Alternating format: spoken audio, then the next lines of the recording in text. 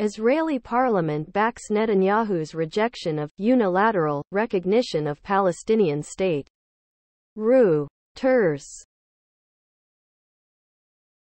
Jerusalem. Reuters.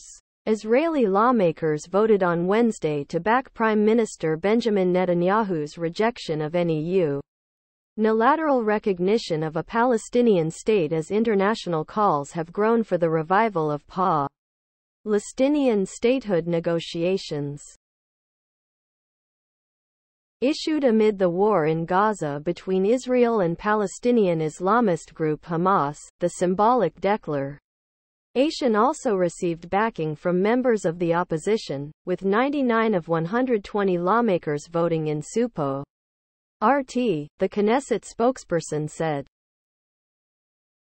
The ISR.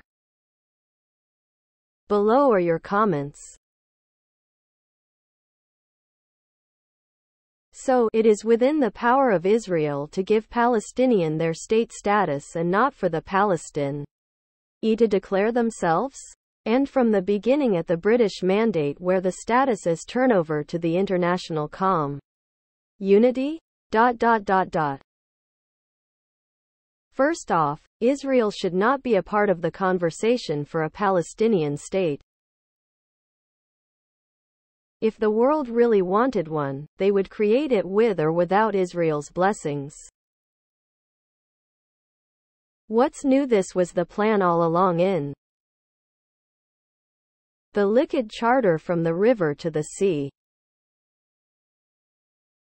Israel can do whatever they want because Schumer is giving Israel and Ukraine $95 billion. Yes, $95 bill. Ion. Hey Schumer, you live in America, fix America. Israel has never complied with any resolution or agreement to respect Palestine. There will have to be a way to isolate bias America that has been allowing Israel to get away with illegal settlements and failure to comply with international law. Please subscribe to my channel. And if you like it, please thumbs up.